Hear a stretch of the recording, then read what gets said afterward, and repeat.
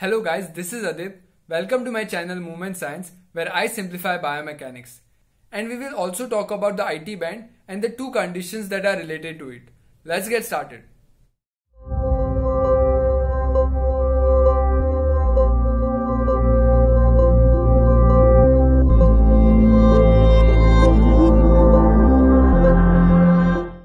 In this video, we are going to talk about ligaments of the posterior capsule. So let us start with the posterior-medial side. On the posterior-medial side, there is the MCL and semimembranosus tendon.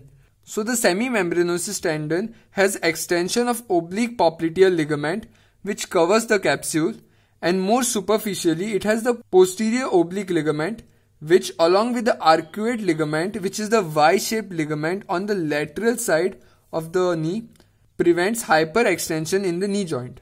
On the posterolateral side, there is also the Popliteus tendon, which is a triangular shaped muscle present in the popliteal fossa, has a function of locking and unlocking of the knee joint.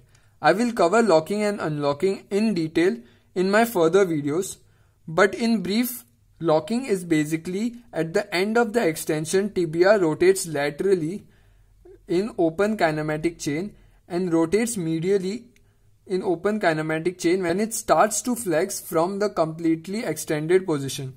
It also saves the lateral meniscus from getting injured during flexion of the knee by pulling it posteriorly. As you can see, the popliteus is present posteriorly and it is attached over here to the posterior horn of the lateral meniscus, and it pulls the meniscus posteriorly during the flexion of the knee joint. Now that we have known about the ligaments that are present posteriorly to the capsule, let us go to the IT band. IT band has gluteus maximus and TFL as its origin, and it travels down and attaches to the Gerdy's tubercle at the tibia on the lateral side through a sling formed by its connection with hamstring posteriorly. So on the posterior side there is the hamstring, and anterior there is vastus lateralis.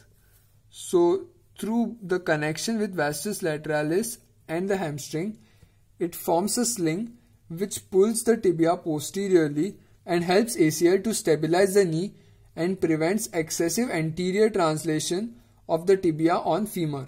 It also provides lateral stability to knee with the LCL.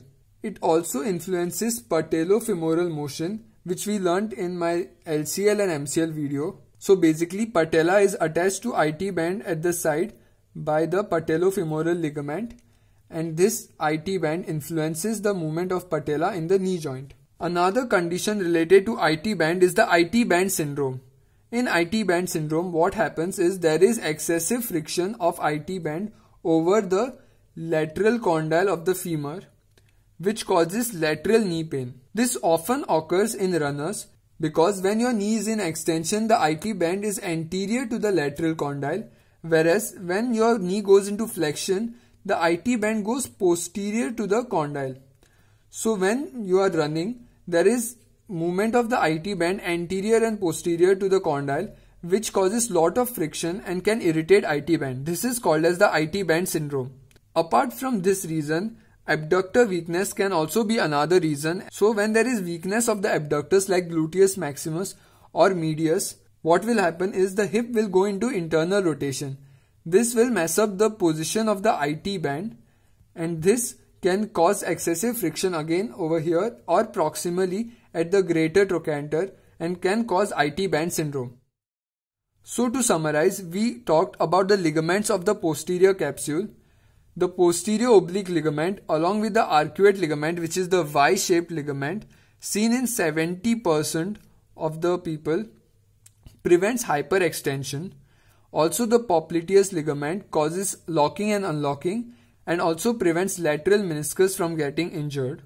We also talked about the IT band, its attachment, function and two conditions, that is the IT band syndrome, where the IT band snaps over the lateral femoral condyle or proximally over the greater trochanter, which causes lateral knee pain or hip pain. And we also talked about patellofemoral pain syndrome, where IT band through the attachment of the patellofemoral ligament influences the position of the patella in the patellofemoral groove, which can cause patellofemoral pain syndrome. If you like my content, please share it with your friends. Don't forget to hit that subscribe button and also let me know in the comment section what other videos you would like me to cover. Thank you for watching. I never